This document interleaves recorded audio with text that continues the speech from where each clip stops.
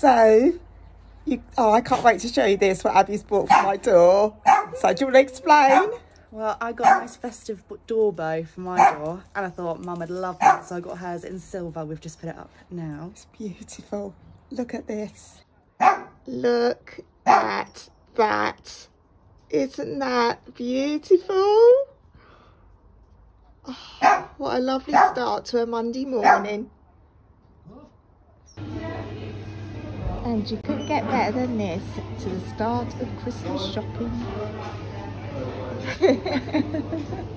Good afternoon and welcome to day 11 of Vlogmas. So we've been out, Abby treated me to a white mocha. Oh, I've never had one before and it was gorgeous. And then we got on with the shopping. Abby thought it was going to be busy, but it was quiet. The only queuing was in Primark and a little bit. I think another shop was Poundland. But other than that, it was okay. If you're in need of getting more prezzies or haven't started yet, definitely, if you've got a Primark near you, go in it. They're reducing things already. And if you're on a budget, it's brilliant. Abby's bought me this lovely, honestly, I will show you it later. But it's me. And that had been reduced as well. Down a good price. But I can't wait to show it. And I cannot wait. I won't give you any more. So I bought just a couple of bits for me. I bought a nice pair of new fluffy slippers, which I needed. And I've bought a book, which I'll show you later. So let's get on to the Advents. So let's do the Cadbury first. So day 11. Oh, curly whirly.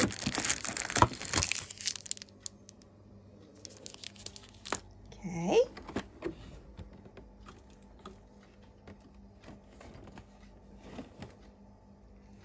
So the jigsaw, there it is. And this one again was a bit tricky because you're working in with that and that. But I got there. So number 11.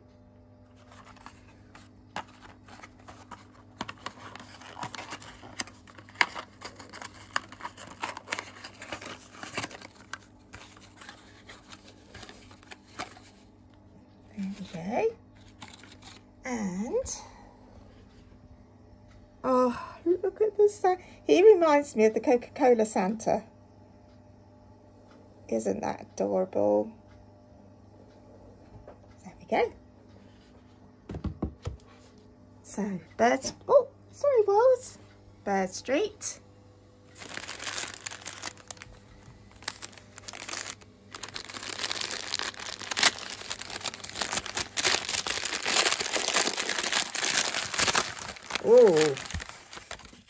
Oh, that looks like a shimmery, doesn't it? Oh, that's pretty.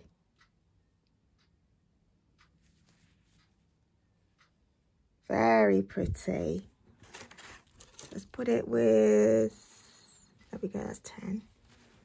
There we go. Very nice. Candy, do you like it? Yeah? Okay, Fig, your turn. So, let's see what we got today. Let's do the knot. Okay.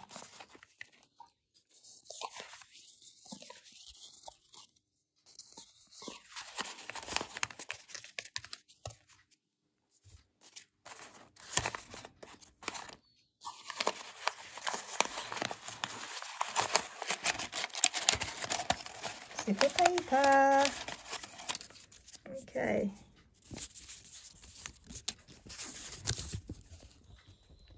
Teddy's presents for his family. Please put these in his basket.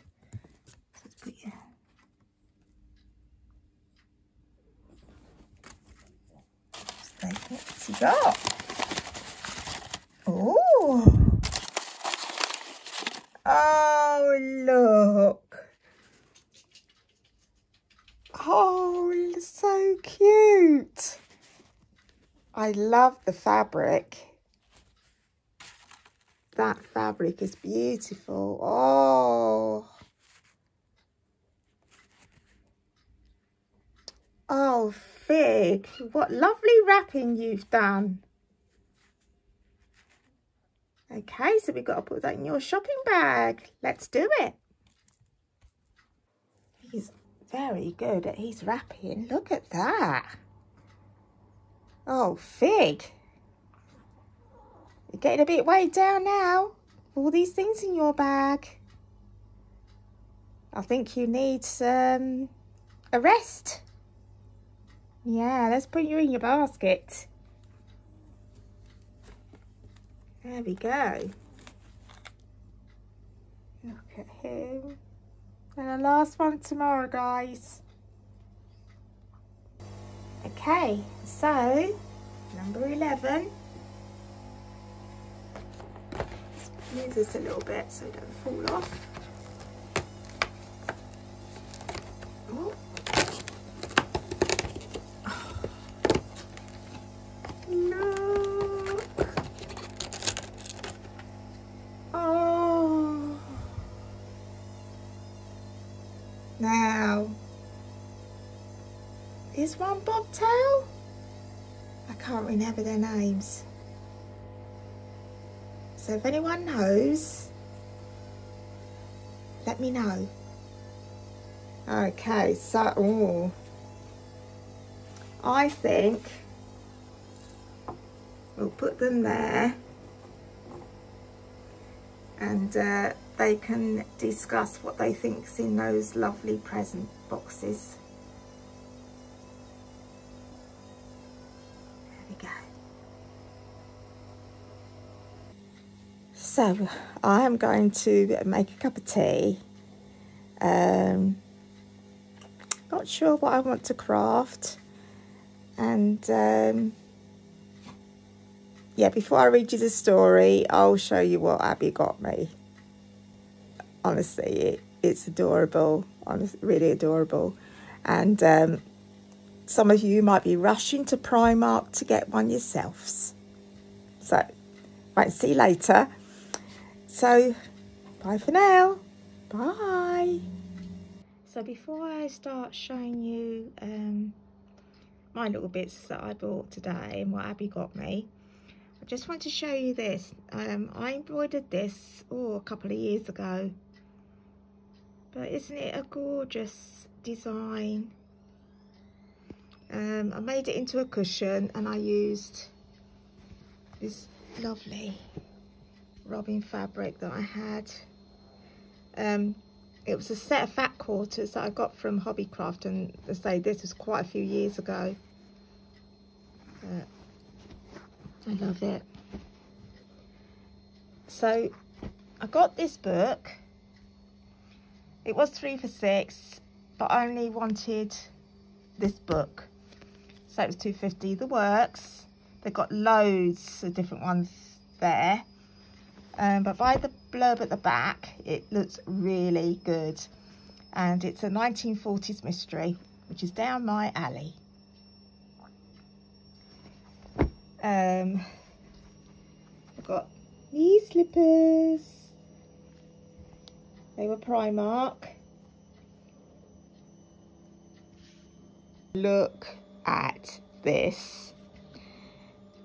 I mean, quite a few people would have seen them. This one's called the Snuddy. Primark.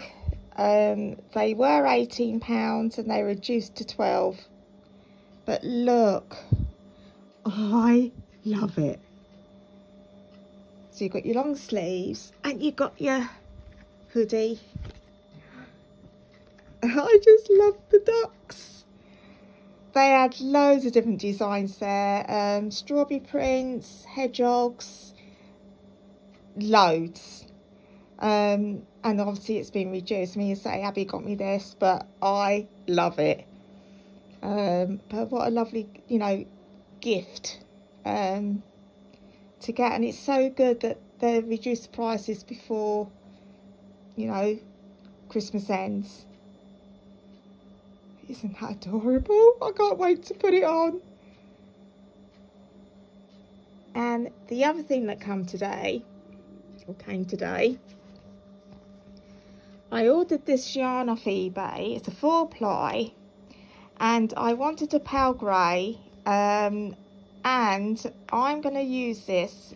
You know, I said to you I wanted to do the Christmas lights jumper, but they've got a sock design, and I want to do that first. And as you know, I've got those minis with the bright colours, so I'm fine there. And so this is the colour I wanted as the main. So yeah, and I'm putting it. And Pauline, you gave me this bag, didn't you? Look, isn't it beautiful? Pauline Sobe bags. Isn't that adorable? So I'm going to sort out the minis. I've just got to purchase the pattern and sort out my needles. But yeah. So hello and welcome back. I've got Wally on my lap. See him there. I'm really hurting now. I had a painkiller when I got back, but as the rest of the afternoon's gone on, I'm hurting a lot more, which I expected because we had the garden centre as well at the weekend. But I've got all the presents now. There's just those what I got today to be wrapped. I won't be doing it today. I'll see how I am tomorrow later in the day.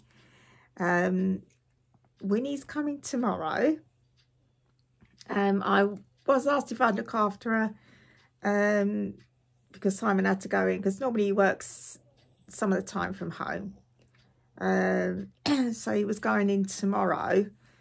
And then this afternoon, it's FaceTiming Abby. And I said, oh, I'll see you in the morning then with Winnie. And she said, oh, you don't need to have him now. He doesn't have to go in. I said, oh, I was looking forward to looking after him. She goes, you can still look after if you want to. So, yeah, she's still coming round tomorrow. So, if I get a chance, I'll show you Winnie. And she's grown a little bit. She's getting a bit longer now. But yeah, that'll be nice. And also Mila's coming for a sleepover at the weekend, so she'll be coming Saturday after her football. So I'm really looking forward to that. She loves coming here for sleepovers, she really does. So we'll do a bit of vlogging because she loves joining me with the vlogging. So yeah, that'll be nice. So this afternoon I did go back on with the appliquing, but I wished I'd sewing machined that round, because you've got the linen, yeah, is thin anyway, but when you're going through 2 lots of felt, it was really hurting my fingers. I've done it, but I've decided this bit here, yeah, because that's going to go through the felt. What are you doing? He wants cuddles. Going through the felt again.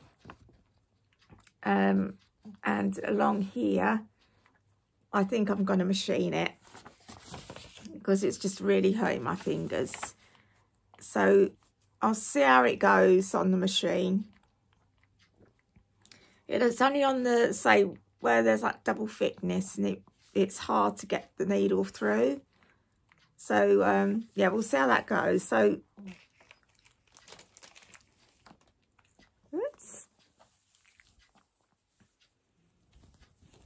I've put the snow now. Let me put something behind it for you.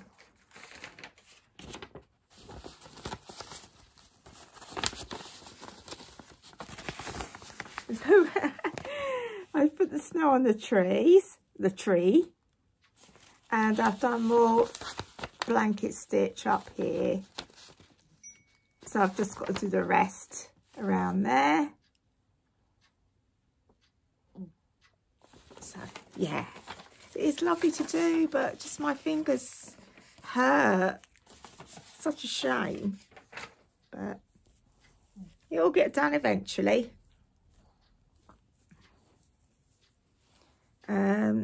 I haven't managed to do anything for Gracie. I think I might do some of her this evening. What I have done,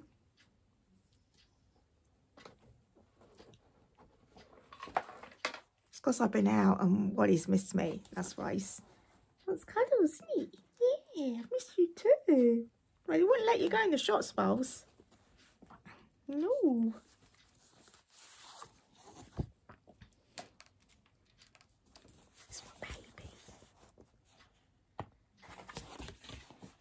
So,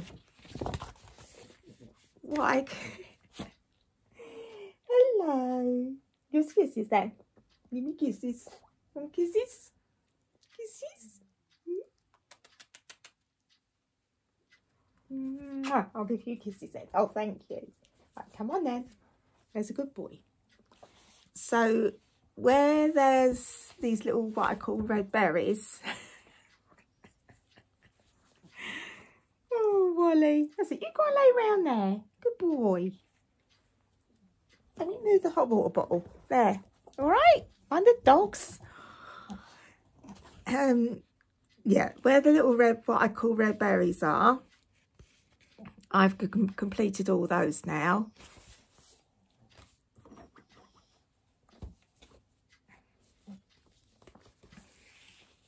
So there we are. It's completed. So just the band to do now. Beautiful. I recommend this design if you haven't done it. It's beautiful. Lovely stitch, really is. Look how pretty that is. The only thing I've got to do is the date, but I don't want to put that in because I'm not sure I'm going to get that band done before the year is out. It might go into next year, so I want to put the right... He's now on the rocking chair, putting my throw down. Yeah, so I could put the 20 in, but yeah, I want to get onto the band now, which is,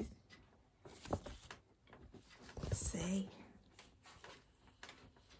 down there. I have measured what I need and cut it, and I machined it last night on the edges, so it's all ready for stitching. Obviously I'll have it round that way, so that's ready. Not sure what the colour was for the band. What's that? Oh, it's like a mixture of them all, but I mean, it didn't use hardly any thread, to be quite honest. I mean, if you look, they're nearly full skeins. But, and the pine needles. Pine needles is quite used a lot, especially with the Jack Farm tree, Jack Frost tree farm. But so it'd be handy having them there for any other use for another stitch.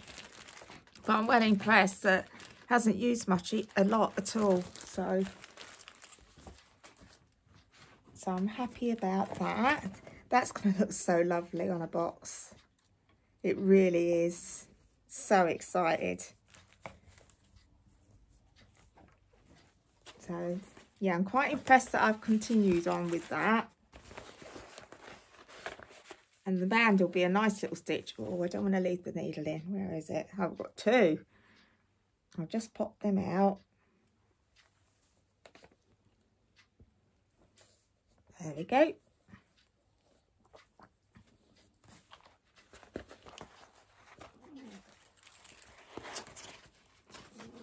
So I'll probably start the band tomorrow.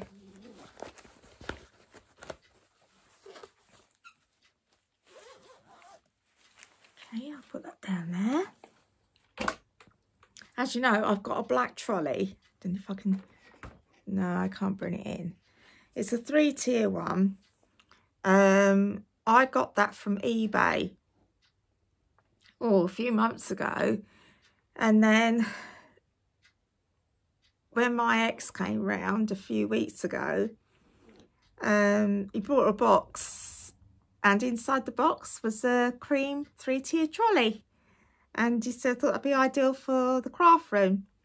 So I haven't took it out yet because obviously wrapping and that up there, but once all that's done, I'm going to get that out, and it's going to be ideal to use up there, really handy. But I was contemplating, because this trolley is chock, and thinking, should I just bring that one down as well and have 2 in here? But I've only got a small living room, as you've seen, and yeah, I think I'm going to the extreme if I bring that one down as well. So yeah, I'll just have that one upstairs in the craft room.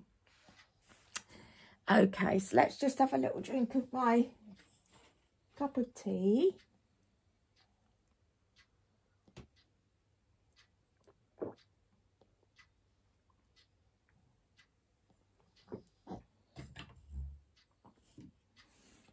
Abby was coming out in her cold today, and by the end of the day, when we FaceTimed, she sounded even worse. So, oh, honestly, this time of year, isn't it? Right then, now I need to remember what happened. Oh, yeah. So, Christmas at Fairacre by Miss Reed. And no holly for Miss Quinn. And she's now arrived at her brother's, Lovell, who's a vicar. And he's got 3 children. His wife, Eileen, is in hospital. And yeah, she's sort of walked into a bit of chaos, and she's not happy with the mess at the house. So let's continue. And she sat in the chair. She's gone to sleep. And we're on chapter 6. Oh, have a glasses while I remember.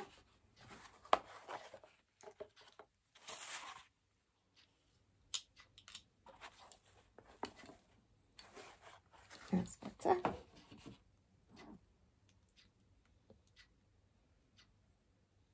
Okay. Miss Quinn woke with a start and sat bolt upright in the bed.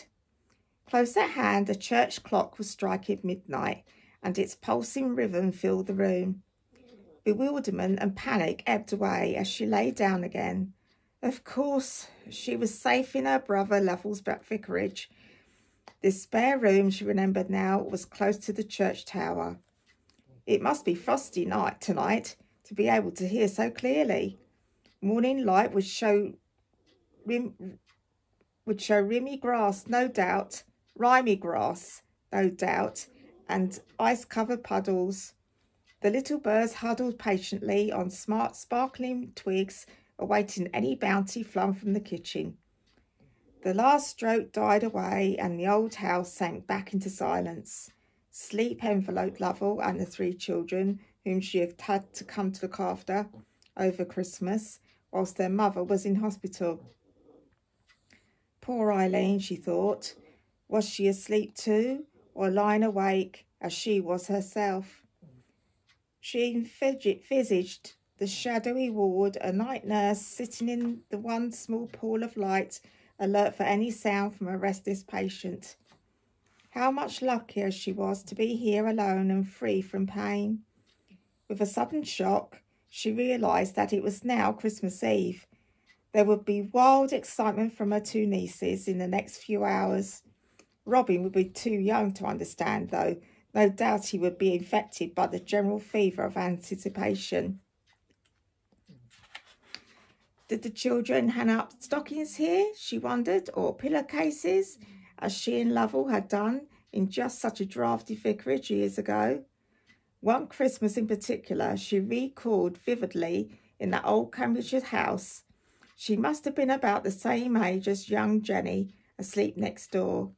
Her milk teeth were beginning to wobble, and one in the front, she remembered, had been tipped back and forth so often by her questing tongue that her mother had begged her to pull it out and have done with it.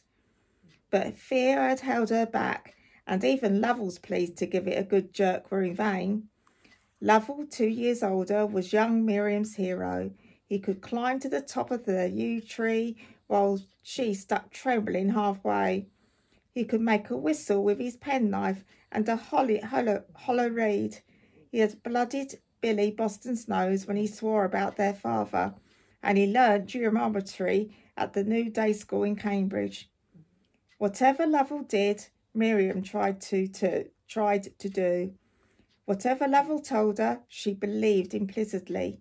Whatever Lovell said was right was so, and whatever Lovell found wrong was, of course, quite wrong. That particular Christmas, Miriam was much exercised in her mind. Ruby, her 6-year-old friend at school, had stated categorically that there was no Father Christmas. Miriam was horrified at such an infamous statement. "Of course there is. You get presents, don't you?" Ruby, skipping busily at the time, was offhand. "Your mum and dad puts them in there," she puffed, twirling the rope. "I don't believe it," said Miriam stoutly, but a cold hand seemed to clutch at her stomach. Could it be true? Could her father and mother have told her lies? Could Lovell? Never, she told herself. Lovell always told her the truth. If there were no Father Christmases, Lovell would have said so. It was Ruby who told lies. "You don't know what you're talking about," she told the skipper robustly. "I just know there's a Father Christmas, so there." "Better stay awake and find out," shouted Ruby to Miriam, who was walking away. "And maybe I will," thought Miriam, stubbornly, just to prove she's wrong. In the few days left before Christmas, she often asked her mother about this problem, but as always, the vicarage was fast filling with elderly relatives who were coming to spend Christmas with the family, and Mrs. Queen was busy with preparations. Nevertheless, both parents replied kindly to Miriam's tentative inquiries about the authenticity of Father Christmas, but were vague and preoccupied. On the whole, though, she felt slightly reassured. Among the Christmas guests was a recently widowed young aunt with her 4-year-old son, Sidney. The child was delicate, and made even more so by his mother's mollycoddling. "Naturally, she fusses over him," Miriam heard her mother say to one of the elderly second cousins. "He's all she has now, and he's a dear little boy." Lovell and Miriam did not think so. They thought him spoilt, a crybaby and a tale-teller. The fact that the poor child lisped only made him more ridiculous in their eyes. With childish heartless, they teased the little boy without mercy whenever they had him alone. It so happened that this particular Christmas Eve brought snow to bleak East Anglia, and the 3 children were wrapped up warmly and sent to play, with injunctions to make a snowman. Lovell and Miriam, strong and boisterous, threw themselves into the task joyfully, but Sidney, half afraid of the bigger children and disliking the cold, did little. "Come on, Thid," shouted Lovell. "Lend a hand. Thid, Thid, Thid, Thid, Thid," mocked Miriam, following Lovell's lead as usual. The children shook his head unhappily, near to tears. Irritated by his apathy, the 2 young savages began to chase him round and round the half-built snowman. Within 2 minutes, the little boy was sobbing and struggling to escape from his tormentors. They pursued him ruthlessly until at last he fell wailing into the snowman, and the bigger children, incensed at the damage, rolled the child back and forth in the snow. There they are.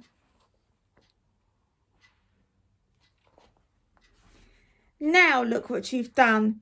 All our work spoilt. We'll pay you out for this. They began stuffing snow down the neck of the child's jersey, giggling now, but still enjoying the feeling of power over this weakling. Sydney's cries attracted his mother. The 3 children were driven into the kitchen, and the young queens were accused by Sydney's hysterical mother of gross cruelty. Mrs. Queen banished her 2 to their bedrooms for an hour, after apologies all round, and Miriam spent the time wobbling the front tooth and thinking about the existence, or otherwise, of Father Christmas.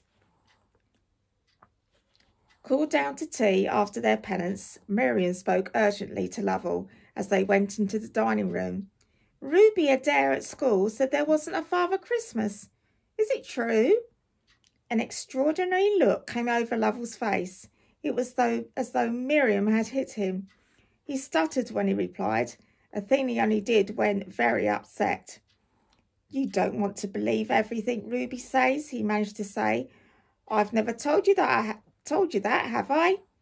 The tension which had screwed Miriam's inside into a painful knot lessened at once, and the feeling of relief carried her through the hours until bedtime.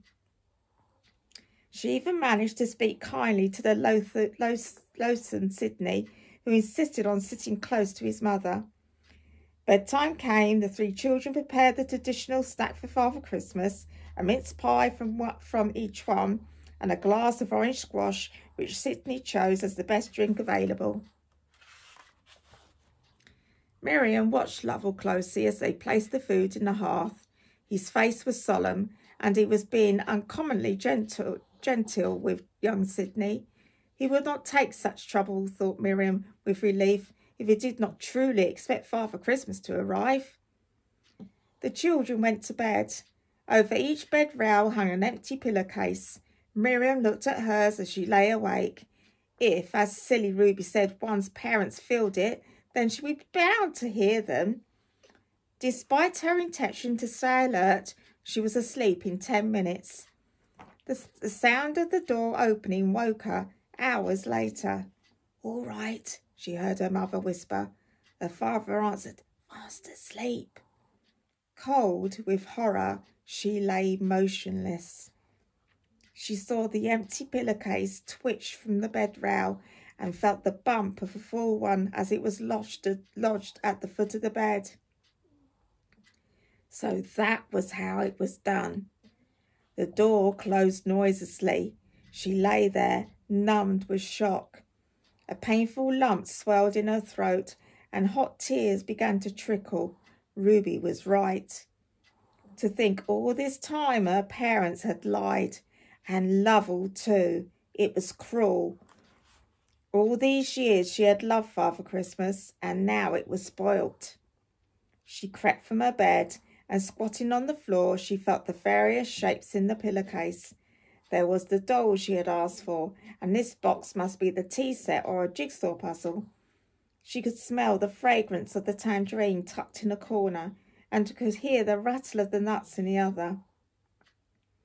Tears continued to course down her cheeks. She would not unpack things until morning light. And would she enjoy them?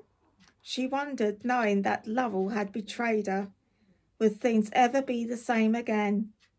Her feet were cold as stones, and she clambered back into bed. And as she did so, her restless tongue finally broke the loose tooth from its precarious moorings. Still weeping, she felt the edge of the new tooth thrusting through. She pulled the clothes about her and fell into uneasy sleep. Leaden-eyed and leaden heart next morning, she did her best to share in the general excitement. At the breakfast table, she thanked all her relatives for their gifts. She could hardly bear to look at Lovell, so happy and unconcerned. Sydney was flushed with joy and excitement. All gone, he said, showing her Father Christmas's empty plate. Did you see him? He pressed against Miriam anxiously. Did you see him? He persisted. Conscious of the eyes of all upon her, her heart raging with bitterness.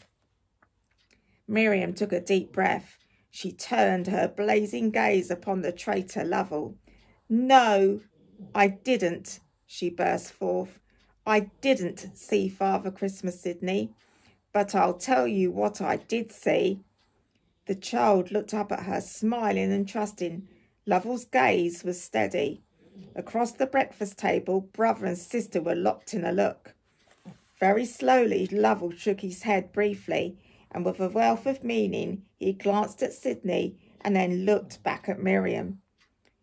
It was a conspiratorial look, and it filled Miriam's quivering body with warmth and comfort. Now, in a flash, she understood. Suddenly, she was grown up. Hadn't she felt the first of her adult teeth this very morning? A little child she had just had been until now had the right to believe in this magic. She felt suddenly protective towards the young boy beside her.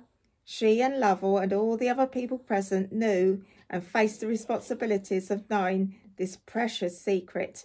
Now she too was one of the elect.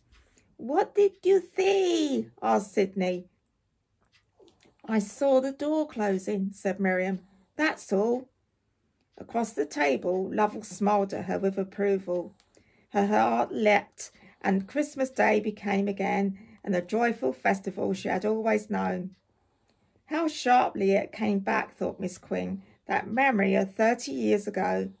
The shock of her enlightenment was some measure of the joy that she had formerly felt in the myth of Father Christmas.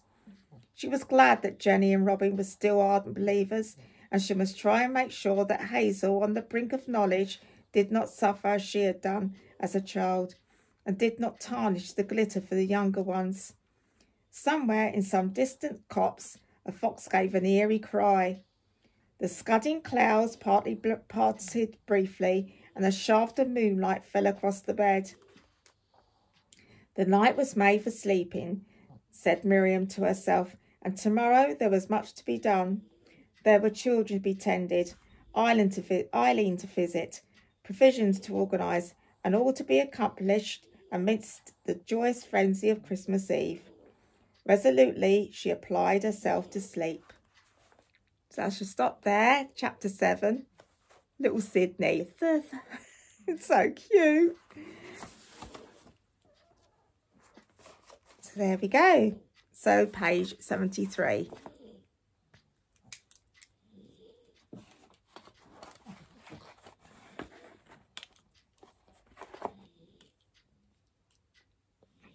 There we go.